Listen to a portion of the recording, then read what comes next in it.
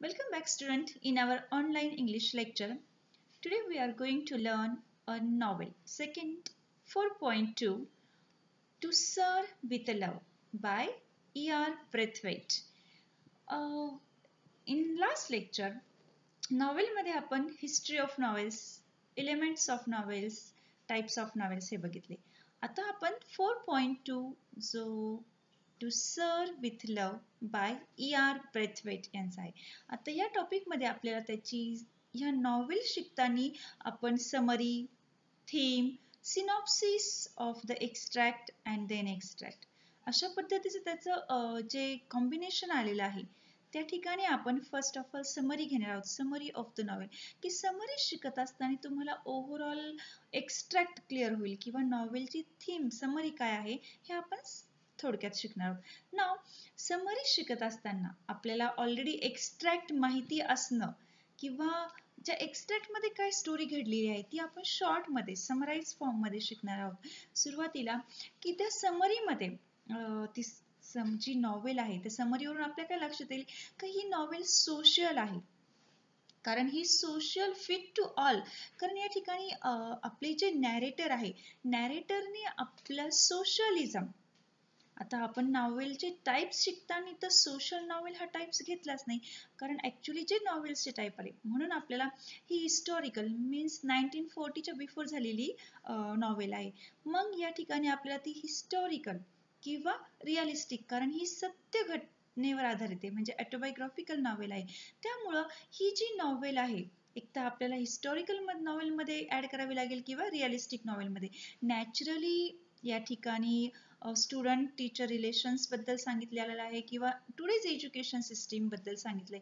मग ह्या ठिकाणी ही जी नॉवेल आहे ही सोशल नॉवेलमध्ये फिट होणारी, नॅचरली ती नॉवेल सोशलच नॉवेलचा प्रकार होतो, पण आपण या ठिकाणी काय करणार हिस्टॉरिकल किंवा रिअलिस्टिक मध्ये ती बसवण्याचा प्रयत्न करणार.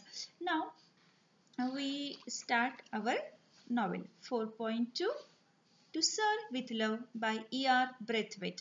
आता या ठिकाणी ब्रेथवेट यांचं आपण थोडंसं नॉर्मली इंट्रोडक्शन बघूया की बऱ्याच जणांना असं वाटलं असेल की ऑस्टेस it war Richard Brathwaite in 1912 to 2016 unknown as Brathwaite, की त्यांच्या पद्धती ब्रेथवेट हे जे अमेरिकन होते म्हणजे was a Chinese born a British American novelist, writer, teacher and diplomat. आता हे खूप चांगल्या प्रकारचे एक अमेरिकन नॉवेलिस्टही होते, चांगल्या प्रकारचे लेखक, त्याचबरोबर अतिशय उत्कृष्ट असे शिक्षकही होते, डिप्लोमॅटही होते.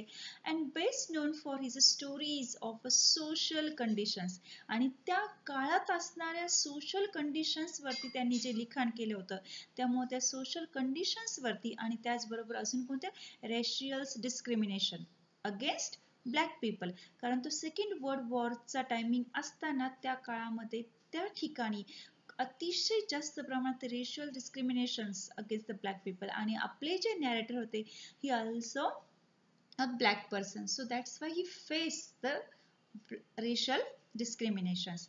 He was the author one of the famous in 1959 autobiographical novel To Sir with Love. अशा पद्धतीने त्यांनी 1959 मध्ये जे लिखाण केलेले आहे, जे ऑटोग्राफिकल नॉवेल लिहिलेली आहे टू सर विथ लव्ह, या नॉवेलमध्ये त्यांनी राईट करताना स्वतः बाबतीत घडलेले जे अनुभव आहे ॲज अ ब्लॅक पर्सन म्हणून कशा पद्धतीने रेसियल डिस्क्रिमिनेशन झालेलं आहे आणि याची अतिशय त्यांनी सगळे रियालिटीमध्ये त्यांच्याबरोबर ज्या ज्या गोष्टी घडल्या गेल्या त्या रिअल हॅपन, त्यांनी कसं कसं घडलेलं आहे ते सगळं डिटेलमध्ये वर्णन केलेलं आहे. And he also wrote a kind of home coming about his tour Africa. त्यांची जी आफ्रिकाची टूर असताना त्यांनी a kind of home coming he एक नॉवेल लिहिली. त्यानंतर त्यांचं जे नेक्स्ट नॉवेलचा एक सेट होता a choice of straws, novel set in London. त्यानंतर अजून एक सांगता येईल रिलक्टंट नेबर्स. अशा पद्धतीचे त्यांचं रायटिंग आहे. Writings primarily deals with the difficulties of being and educated black man, आणि सुरुवातीला हे खूप त्यांना अवघडही गेलेलं आहे. त्यांनी हे एक्सपिरियन्स केले ॲज अ ब्लॅक मॅन असल्याचं, त्याचबरोबर ते एज्युकेटेडही होते. Black social worker black social worker म्हणूनही त्यांना खूप प्रॉब्लेम फेस करावे लागले. ॲज अ ब्लॅक टीचर म्हणूनही त्यांनी प्रॉब्लेम फेस केले. And a simple human being who found himself in a set of इनह्युमनी circumstances. वेगवेगळ्या ठिकाणावर गेल्यावर त्यांना ॲज अ ब्लॅक पर्सन असल्यामुळे जेवढे जेवढे रेसियल डिस्क्रिमिनेशनला फेस करावे लागले त्यांनी ते सगळे त्यांचे अनुभव काय केलेले या ठिकाणी नमूद केलेले. म्हणजे अशा पद्धतीने त्या काळामध्ये असणारं रेसियल डिस्क्रिमिनेशन यांनी कसं टू सर्व विथ लव या नॉवेलमध्ये राईट डाऊन केले बघा. आता ॲक्च्युली अँड सर्व with love, a few words about to serve with love, an autobiographical novel. Most important हे आपण टाइप्स ऑफ नॉवेल शिकतानाच बघितलेलं आहे का नॉवेल्सचे जे टाइप्स आहे त्यामध्ये आपण ऑटोबायोग्राफिकल नॉवेल म्हणजे काय हेही शिकलेलं आहोत. And the narrator is an engineer. आपले जे नॅरेटर आहे हे कोण होते? एज अ इंजिनियर होते. But to make a both the ends meet he accept the job of a teacher in a rough London East End school. पण त्यांनी त्यानंतर की जेव्हा आफ्टर द इंजिनियरही असून त्यांनी काय केलं होतं टीचरचा जॉब ॲक्सेप्ट केला होता आणि तो कोणत्या ठिकाणी रफ लंडन ईस्ट एंड स्कूलमध्ये. The school is full of a trouble maker. Actually जे स्कूल होतं हे या ठिकाणी त्यांना आलेलं त्यांनी experience to serve with love मध्ये राईट डाऊन केले. पण या ठिकाणी ते स्कूल्स विषयी सांगितलं की अतिशय ट्रबल मेकर म्हणजे खूप खोडकर असणारे स्टुडंट्स किंवा अतिशय नोटोरियस स्टुडंट, खूप शरारती स्टुडंट होते. And who were rejected from other school. कोणते स्टुडंट होते की ज्या विद्यार्थ्यांना इतर स्कूलमधून रिजेक्ट केलं गेलं म्हणजे काढून टाकलेले जे स्टुडंट आहे कशामुळे फॉर देअर बिहेवियर, त्यांच्या असणाऱ्या बिहेवियरमुळे त्या स्टुडंटला काय केलं होतं इतर स्कूल्समधून काढून टाकलं होतं आणि असे विद्यार्थी ह्या स्कूलमध्ये होते. At the beginning the narrator is रिडिक्युल्ड and build by the student. की ज्या वेळेस लेखकाची सुरुवातच होती आपल्या नॅरेटरने जेव्हा बिगिनिंग केलं तर त्या ठिकाणी असणाऱ्या अशा स्टुडंटला फेस करणं. But latter his calm demeanor and desires to see the succeed gradually earn him their respects.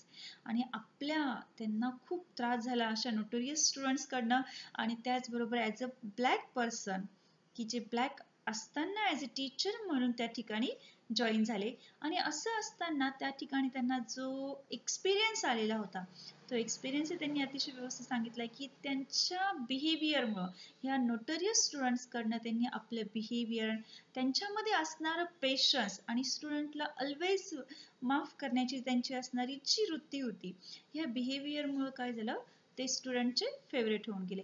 अशा पद्धतीने त्यांनी त्यांचे असणारे स्कूलमधले एक्सपिरियन्स खूप छान पद्धतीने आपल्याला या नॉवेलमध्ये लर्न करायचे आहे. नाव आपण आता नॉवेल बघणारच आहोत. तर first of all summary of the novel. तर समरी ऑफ द नॉवेल बघताना बघा केअरफुली लिसन. त्या काळात असणारी जी सामाजिक वास्तव होतं तर तुम्ही असं म्हणणार की बहुतेक स्टुडंटला असं वाटेल की असं आमच्याकडे तर काहीच नाहीये. ब्लॅक पर्सन तुम्ही हे जे सांगताय ब्लॅक व्हाईट असं जो रॅसिलिझम डिस्क्रिमिनेशन चालायचं असं तर काहीच दिसत नाही. पण त्या काळात असणारं सामाजिक वास्तव्य या नॉवेलमध्ये प्रेझेंट केलेलं आहे आणि त्या काळातील ही कथा लिहिली गेली आहे. जी 4.2 आपली सर्व विथ लव ही जी कादंबरी आहे ही जी नॉवेल आहे ही त्या काळात लिहिली गेली. मग त्या काळातलं वास्तव्य या ठिकाणी सांगितले आणि हे वास्तव्य अतिशय जीव घेणं असायचं. A work of fiction based on the life of the author. आणि ही जी फिक्शन आपण नॉवेललाच फिक्शन असं म्हणतो. हे जे नॉवेल आहे किंवा ही जी फिक्शन आहे ही कुणाच्या लाईफवर डिपेंड आहे? बेस्ड ऑन लेखकाच्या लाईफवर लिहिली गेलेली आहे. लेखक म्हणजेच आपले ऑथर कोण? E.R. ब्रेथवेट. अतिशय सत्य कथा आहे आणि लेखकाच्या लाईफवर लिहिली गेली आहे. The main character E.R. Brathwaite ते स्वतः एक नॅरेटर आहे त्याचबरोबर मेन कॅरेक्टर ही आहे आपल्या नॉवेलमधले. Work as an engineer in an oil refinery. ते कुठे काम करत होते? एका ऑइल रिफायनरी कंपनीमध्ये ते ॲज अ इंजिनियर म्हणून काम करत होते. ही सर्व in the royal British air force in the war. आणि युद्धाच्या काळामध्ये त्यांनी रॉयल ब्रिटिश एअरफोर्समध्येही काय केलेलं आहे? ॲज अ पायलट म्हणून जॉब केलेला आहे. म्हणजे बघा ॲज अ इंजिनियर होते त्याचबरोबर त्यांनी टीचर प्रोफेशनही स्वीकारलं आणि ज्या वेळेस after the war being a black person आणि अशा चांगल्या एअरफोर्समध्ये चांगल्या कंपनीमध्ये असताना आणि ज्यावेळेस आफ्टर द वॉर म्हणजे जेव्हा युद्ध संपलं बीइंग अ ब्लॅक पर्सन आणि ब्लॅक पर्सन असून he was unable to find employment. बघा, ज्यावेळेस त्यांनी ऑइल रिफायनरीमध्ये जॉब केला ॲज अ इंजिनियर, नंतर रॉयल ब्रिटिश एअरफोर्समध्येही जॉब केला as a pilot. Now after the war, युद्ध संपल्यानंतर he was unable to find employment. त्यांना अशक्य झालं जॉब शोधणं. कशामुळं? being a black person. आणि as the last resort he applies, आणि शेवटचा पर्याय म्हणून त्यांनी काय केलं? Applied in a school. आणि त्यांनी शेवटचा पर्याय म्हणून स्कूलमध्ये अप्लाय केलं and to become a teacher. त्याचबरोबर surprisingly he is accepted at the Green Slade School in London East End and is set to teach the senior classes of school. बघा, त्यांचं जे सांगितलंय ॲज अ कोण आहे ते? As a royal British एअरफोर्समध्ये as a pilot, refinery, oil कंपनीमध्ये as a engineer. त्यानंतर last as a black person म्हणून एक शेवटचा पर्याय unable to find out the employment. त्यांना नोकरी मिळणं अशक्य होतं. कशामुळे? फक्त ब्लॅक पर्सन असल्यामुळं, एक काळी व्यक्ती असल्यामुळं काय झालं होतं? त्या काळामध्ये असणारं जे डिस्क्रिमिनेशन्स होतं, म्हणजे जो वर्णभेद होता, त्यामुळे त्यांना नोकरी मिळणंही अशक्य होते. म्हणजे टॅलेंट असूनही, ग्रॅज्युएशन म्हणजे सगळ्या प्रकारच्या डिग्रीज अवेलेबल असूनही अशक्य होऊन गेलं होतं नोकरी मिळणं. शेवटी त्यांनी शेवटचा पर्याय काय केला? एका स्कूलमध्ये अप्लाय केला आणि सरप्राईज, आश्चर्यकारक घटना घडली का ही ॲक्सेप्टेड, आणि ते त्या स्कूलमध्ये green sailed school in London east end, London east एंडमध्ये असणाऱ्या त्या ग्रीन स्लेड स्कूलमध्ये ते जॉईन झाले. Set teach the senior classes of the school. आणि काय म्हणून जॉईन झाले त्या ठिकाणी? ते एका सिनियर लेक्चररला, सिनियर कॉलेजसाठी, सिनियर स्कूलसाठी ते, की जो लास्ट लेक्चर म्हणजे सिनियर स्टुडंट्स असतील त्यांच्यासाठी ते ॲज अ टीचर म्हणून जॉईन झाले. म्हणजे बघा, त्यांचा रंग ब्लॅक असल्याने त्यांना नोकरी मिळू शकत नव्हती. इट्स अ, आत्ताची जर कंडिशन तुम्ही जर असं म्हणला की ते कसं काय पॉसिबल आहे, पण त्या काळामध्ये हे पॉसिबल होतं. आता तर हॉलिवूड फिल्ममध्ये आपण बघतो ॲज अ प्रोटोगॉनिस्ट असणारेही, हॉलिवूड मूवीजचे प्रोटोगॉनिस्ट असणारेही ब्लॅक रंगाचे असतात. त्याचबरोबर आपण जर अवेंजर मूवीज बघितले, त्यामध्ये असणारा जो मेन किंवा जो बॉस आहे ॲज अ ब्लॅक कलर. ते नाव टुडेज कंडिशन हे डिफरंट आहे, पण ज्या वेळेस त्या काळातली सांगितलेली जी कंडिशन होती का, ती कंडिशन ही वास्तव्य होतं, हे रिअलिस्टिक होतं. त्यावेळेस असणारं हे रिअलिझम किंवा रिअलिस्टिक, रिअल हॅपन होणाऱ्या गोष्टी या ठिकाणी सांगितलेल्या आहे. कारण ही घटना कधी घडलेली आहे? व्हाईल रीडिंग द नॉवेल, जेव्हा आपण रीडिंग करतो, नॉवेल रीड करत असताना जसं आपण सेटिंगचा विचार करतो, त्याचबरोबर पिरियड म्हणजे कालखंड खूप महत्वाचा आहे. ही नॉवेल लिहिली गेली 1940च्या पूर्वीच्या काळातली वास्तव्य घटना आहे. So we have to understand that time period in which the story takes place is very important. की ही घटना कधी घडली, ही स्टोरी केव्हा घडली, त्यावेळेचा काळ खूप महत्वाचा आहे. की ब्लॅक पीपल म्हणून त्यांना कुठे स्वीकारलं जात नव्हतं. त्या काळातली ही कंडिशन होती. अँड नाव ते बॉर्न ब्रिटिशमध्ये झालेले होते, ब्रिटनमध्ये झालेले असताना त्यांचा जन्म तिथला होता, त्यांचं शिक्षण तिथलं होतं. असं असूनही फक्त ब्लॅक असल्यामुळे त्यांना तिथलं काय केलं? नाकारलं जायचं, किंवा त्या ठिकाणी त्यांना कोणत्याही प्रकारे ॲक्सेप्टन्स मिळत नव्हतं ब्रिटिश असूनही. The Brathwaite finds that even though he considered himself as a British and has served in a Royal Air Force RAF. बघा, in English do not consider him to be a one of them. आणि royal एअरफोर्समध्ये join असतानाही त्यांना इतका अनुभव आला, आणि तेवढा as a teacher झाल्यानंतर अनुभव आला. की कसं घडत गेलं की ॲज अ फक्त ब्लॅक पर्सन आहे म्हणून त्यांना काय मिळत नव्हतं? तिथलं ॲक्सेप्टन्स मिळत नव्हतं. पण ते स्वतःला as a consider, he consider as a British, ते स्वतःला काय समजायचे? ब्रिटिश सिटिझन समजायचे. पण तिथले लोक त्यांना काय करत नव्हते? ॲक्सेप्टन्स नाही. त्या ठिकाणी त्यांना कोणत्याही प्रकारे ॲक्सेप्टन्स मिळत नव्हतं. कशामुळं? colonialism. They leads the Braithwaite to feel a bitter about the English colonialism as well as about his white student. आणि ज्या स्कूलमध्ये ते लेक्चर म्हणून लागले, ते त्या ठिकाणी असणारे जे व्हाईट स्टुडंट आहे त्यांच्याकडनंही त्यांना काय केलं जात नव्हतं? ब्लॅक पीपल असल्यामुळे स्वीकारलं जात नव्हतं. ज्या ठिकाणी कोलोनियलिझम म्हणजे वसाहतवाद, आता the policy of practice to acquiring a full or partial political control, त्या ठिकाणी असणारं त्यांना ब्लॅक पिकअप आला असल्यामुळे कोणतीही स्वतंत्रता मिळत नव्हती किंवा सेंट्रल सिस्टीम त्या ठिकाणची कोलोनियलिझम अशी होती. त्यांना एक्सप्लॉइट केलं जायचं कारण ती सेटिंगच त्या ठिकाणची तशी होती. इकॉनॉमिकली असेल किंवा ऑक्युपाईंग अ जॉब असेल किंवा अनदर कंट्रीज मधले असल्यासारखं फेस करावं लागायचं कारण पॉलिटिकल कंट्रोल असायचा. अशा पद्धतीने काय व्हायचं की त्यांना जॉब मिळण्यापासून तर जेव्हा जॉब करायला लागले तेव्हाही त्यांना बरेच प्रॉब्लेम फेस करावे लागले होते. The new teacher when he appoint then the new teacher and the students की ज्या वेळेस त्यांनी अपॉइंट केलं गेलं Braithwaite teaching position starts out roughly and is embraced time and again. बघा त्यांना त्या ठिकाणी जॉईन केल्यानंतर टीचर स्टुडंट जे रिलेशन असतं ते त्यांना मेंटेन करता आलं नाही कारण काय त्या ठिकाणी ॲज ते ब्लॅक टीचर होते आणि स्टुडंट्स हे व्हाईट होते. त्या ठिकाणी असणाऱ्या वर्णभेदामुळे त्यांना सुरुवातीला काय केलं अतिशय स्टार्ट्स आउट रफली अँड एम्ब्रास खूप अपमानास्पद वागणूक मिळाली. खूप हॅरेसमेंट झाली आणि अशी हॅरेसमेंट सुरू झालेली असताना स्टुडंट कडूनही त्यांना अतिशय हॅरेसमेंट मिळत होती. ही कन्सिडर हिज स्टुडंट डिसरिस्पेक्टफुल.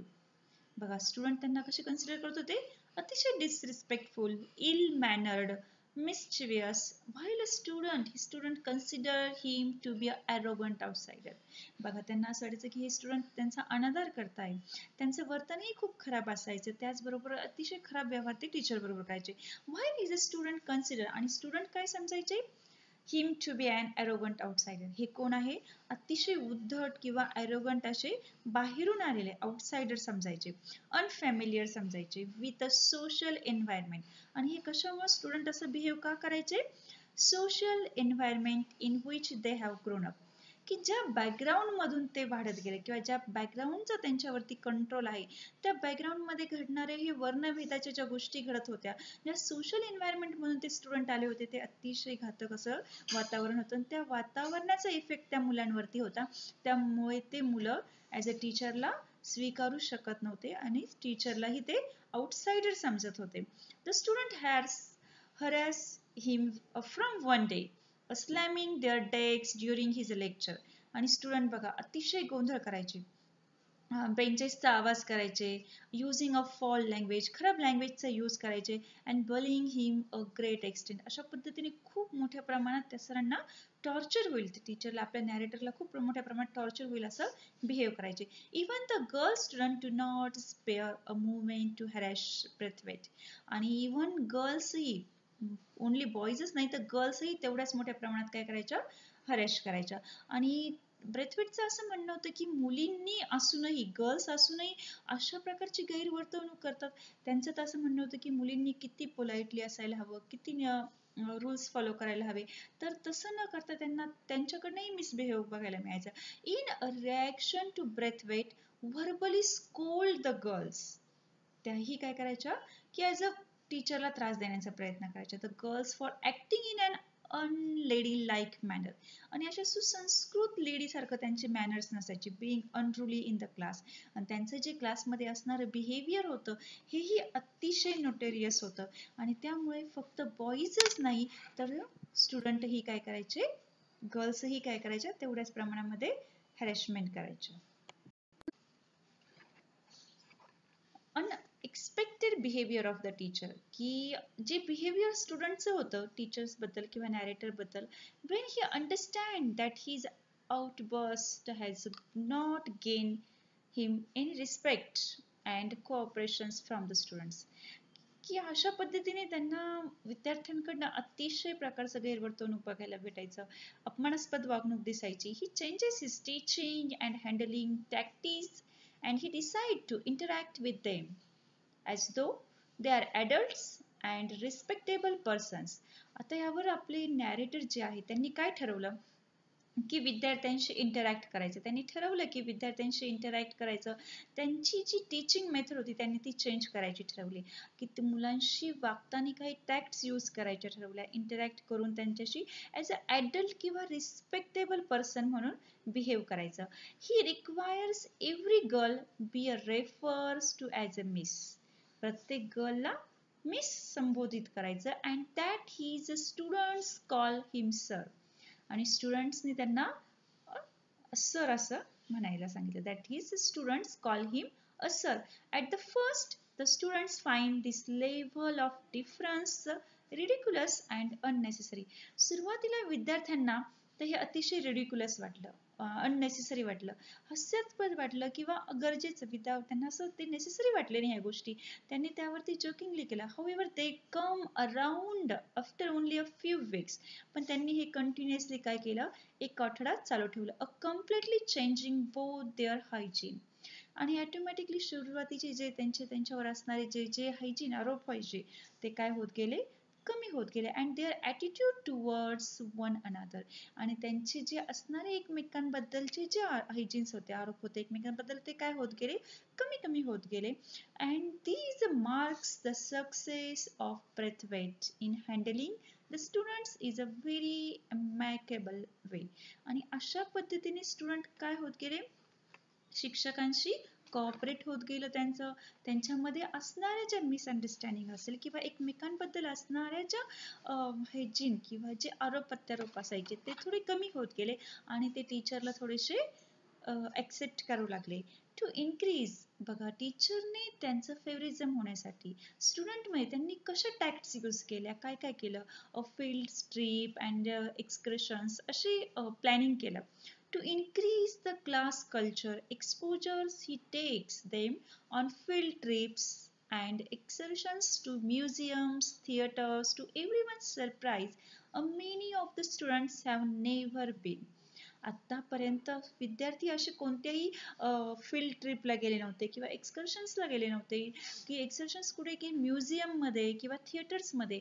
असे काही स्टुडंट होते की त्यांनी कधीही बघितल्या नव्हत्या ह्या गोष्टी. अशा पद्धतीच्या त्यांनी ट्रिप्स आयोजित केल्या आणि याचा एक इफेक्ट असा झाला बघा की त्यांच्यामध्ये असणाऱ्या ज्या टीचर्स आणि स्टुडंट्स जे रिलेशन होतं ते मेंटेन व्हायला सुरुवात झालं. बघा सुरुवातीला आपण बघितलं होतं की कशा प्रकारचे स्टुडंट बिहेव करत होते ॲज अ ब्लॅक टीचर असल्यामुळं. त्यानंतर टीचरने स्टुडंटशी बोलायचं ठरवलं. त्यांनी त्या ठिकाणी गेल्या वर्गात सांगितल्याबरोबर सुरुवातच अशी केली होती की या ठिकाणी बोलत असताना मध्ये तुम्ही कोणीही इंटरप्ट करायचं नाही. जेव्हा मी सांगत असेल तर मीच बोलणार, त्यानंतर तुम्ही सुरुवात करायची तुमचे प्रॉब्लेम सांगायला. अशी जेव्हा सुरुवात केली, कारण त्यांना चेंजेस करायचे होते त्यांच्या टीचिंग मेथडमध्ये, त्यांच्या कोऑर्डिनेशनमध्ये. ज्या वेळेस हे चालू असताना टीचर सांगत होते की तुमचं बिहेवियर कसं असायला हवं, हे बोलतच असताना तेवढ्यामध्ये मिस पामेला की जी गर्ल होती ॲज अ स्टुडंट, ती धड दिशी डोर ओपन करून एंट्री केली.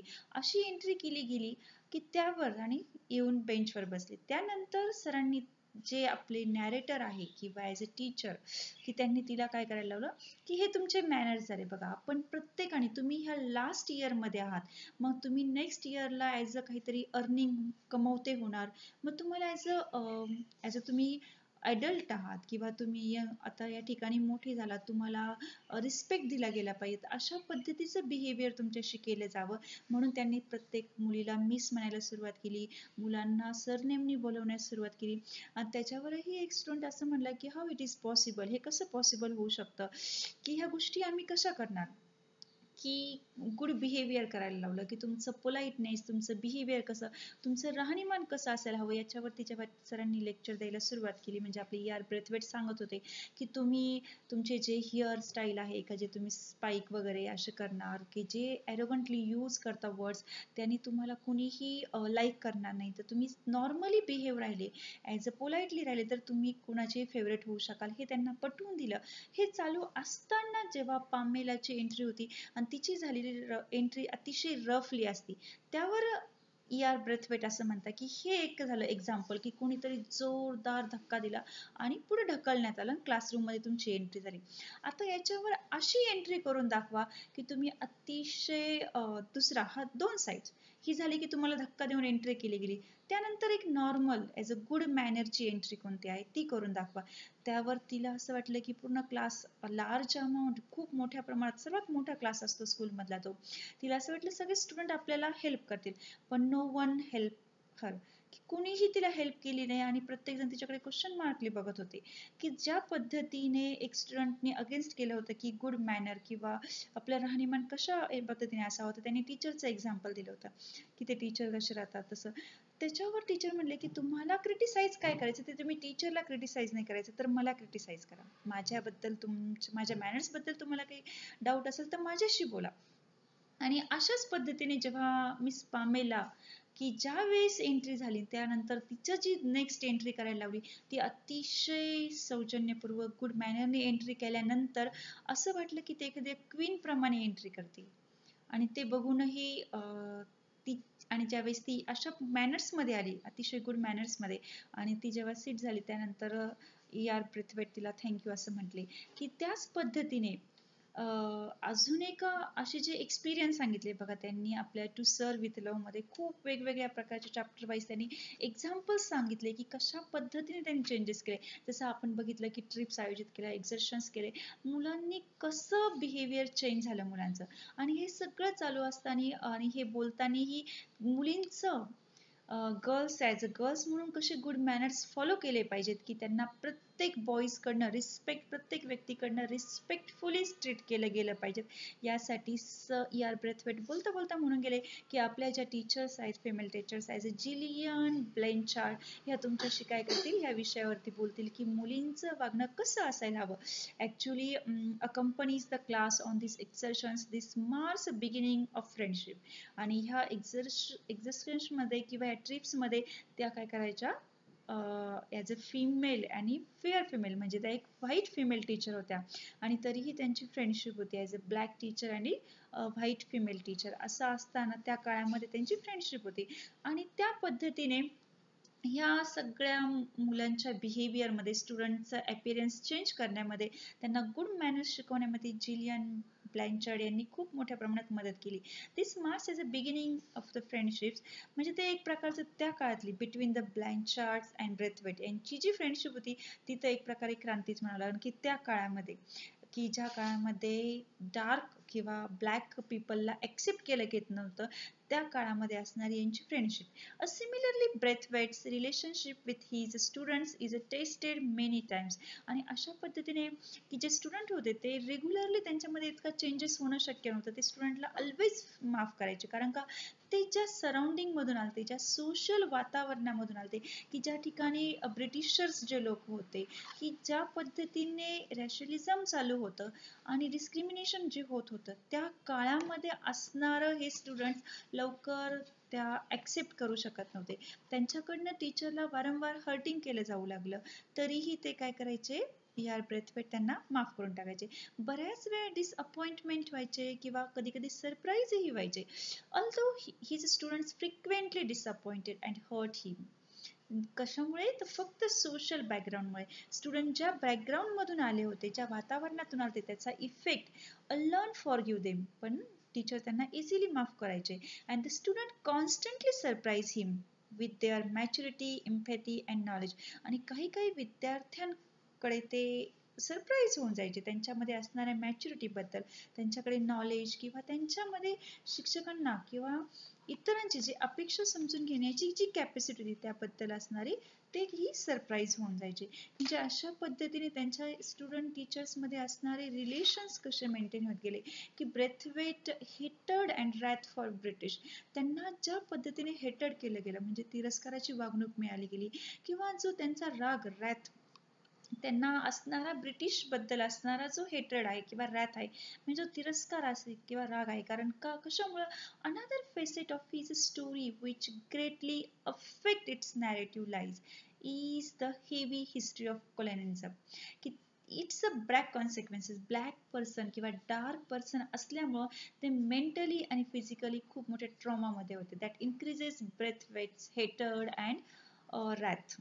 त्यांचं हेटेड आणि रॅथ हे ब्रिटिशांबद्दल वाढतच जात होतं कारण ते ज्या ज्या ठिकाणी जायचं की त्यांनी खूप मोठ्या प्रमाणामध्ये हे वर्णभेदावरून अपमान सहन केला होता. की ज्या पद्धतीने जर आपण बघितलं की ॲज अ ब्रिटिशर्स म्हणून ब्रिटिश लोकांचा होणारा तिरस्कार किंवा त्यांच्याकडून झालेला जो अपमानास्पद वागणूक किंवा त्यांना जॉब मिळत नव्हता किंवा एखाद्या त्यांच्या वाईफबरोबर रेस्टॉरंटमध्ये गेल्यावर मिळालेली वागणूक असेल किंवा स्कूलमध्ये मिळालेली वागणूक असेल, अशा पब्लिक प्लेसेसवरही त्यांना जे वागणूक मिळाली, कारण ही कॉन्स्टंटली फील्स द प्रिजुडायसेस इफेक्ट्स, कारण हे पूर्वग्रह झालेला होता कोलोनियलिझमचा.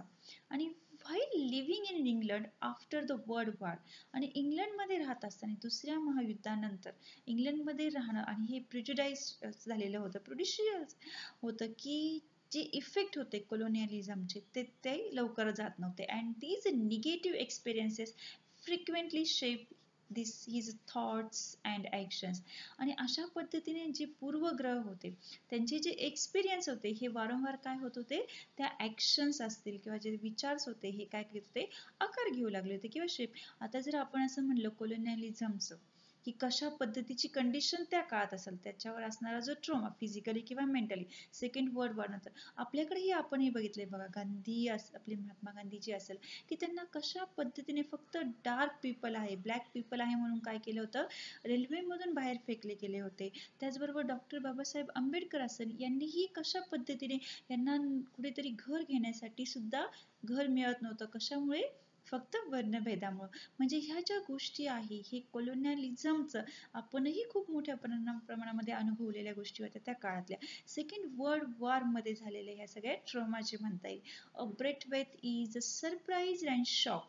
तेही कधी कधी आश्चर्यचकित किंवा त्यांनाही शॉक व्हायचं by the conditions in which these students live and also the physical trauma of the war that can be seen throughout his teaching environment. आणि तरीही ते काय होत होते, ह्या सगळ्या वॉर नंतरही, सेकंड वर्ल्ड वॉर नंतरही ती जी कंडिशन होती ब्रेथवेट यांची, सरप्राईज होते, शॉकही होते.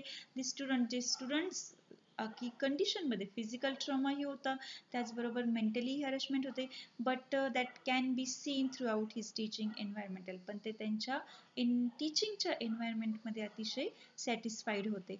म्हणजे अशा पद्धतीने काय झालेलं होतं की जे वातावरण होतं, जे सराउंडिंग होतं, ह्या पद्धतीने त्यांनी त्या ठिकाणी टू सर्व विथ लव, ह्या पद्धतीने म्हणजे अतिशय प्रेमपूर्वक अशा पद्धतीने ते त्यांच्या टीचिंगच्या एक्सपिरियन्समध्ये कशा पद्धतीने सॅटिस्फाईड झाले, ह्या पद्धतीने आपण या ठिकाणी समरी बघितली.